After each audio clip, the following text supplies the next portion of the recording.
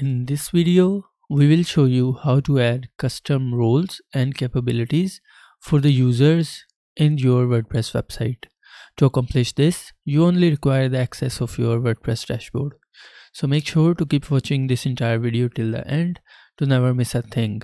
So without further ado, let's get started now. So the first thing that you have to do is to log into your WordPress dashboard, and in here you will have to head over to this user tab right here, and then from here click on all user. So in this screen, all users, you will see any of the existing users on your website.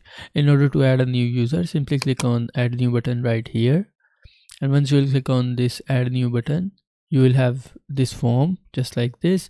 Type in the username for the new user, type in their email address. These both fields are required. After that, you can assign a first name and the last name. You can also add a website URL associated with this user, and then you can generate a password, or you can type in your own password. If you want to generate a password, simply click on generate password, and then it will automatically generate new passwords for you. After that, here you will have the option for the role. So in here you can choose between the shop manager, customer, subscriber, contributor, author, editor, and an administrator. You can choose between any of these roles.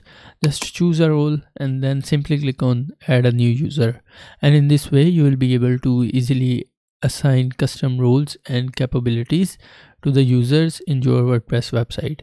I hope you have learned something new from this video. If you have learned something new from this video, make sure to hit the subscribe button and make sure to hit the bell icon to get the latest updates. Thank you very much. I'll see you in the next video.